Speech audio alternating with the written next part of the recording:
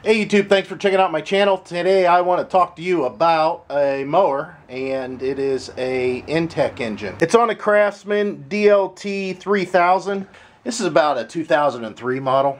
There's a problem with the head gasket on this one, and I want to tell you more of the symptoms than how to replace it, because there's some really good videos already on YouTube that shows you how to replace the head gasket, but I want you to be able to know what to look for to know if that's your problem. First, let me tell you the symptoms. This guy really takes care of his equipment. It's always garaged. The oil's always changed. And I've done some work on this engine in the past. In this case, it was an all of a sudden thing. He had oil burning going on. He said that it was smoking. The power was still there, but the smoke made him think that it was oiled by the way it smelt. And whenever he checked after mowing for about an hour, he used anywhere from 4 to 8 ounces.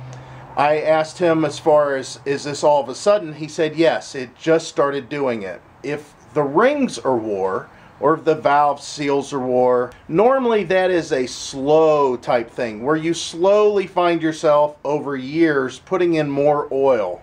This wasn't the case. He didn't use hardly any oil at all, and then all of a sudden, one day, he started using oil, and it was burning oil. It could be that it's leaking oil somewhere, but in this case, he was burning oil. It was actually in the muffler burning.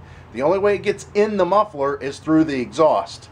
So I'm going to show you what the most common problem is on these engines. Now, these are those overhead valve Intek engines. In this case, it says it's an 18.5 horse. I don't know if that's true horsepower. They started lying about that stuff some years ago, and they actually got caught on it.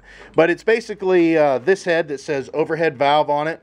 And then, of course, here's the valve cover, and that says overhead valve on it. If you have that type of a setup on your mower, and that's the engine that you've got, this is going to pretty much pertain to it. If you check whenever you take this off, again, there's good videos already online showing you how to do this, and it's not hard to do at all. Even if you've never done it before, you can expect to take a half an hour to take it off for the first time. Whenever you pull your head gasket out, you can see here's the breach in the gasket.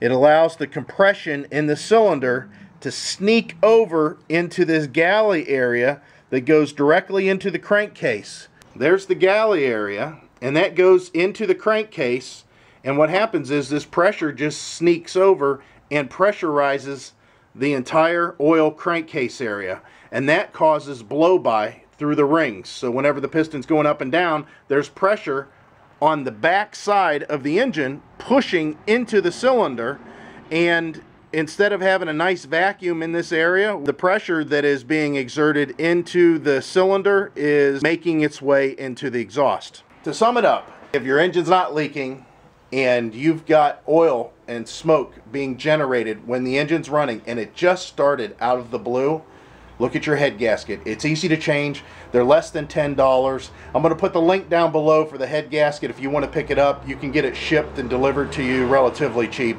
And again, it's real easy to do. Those are the symptoms to look for. If you're wanting to know how to change the head gasket, just search YouTube. It'll show you. There's some really good videos, again, that'll tell you step by step, and you'll feel pretty confident in doing it yourself.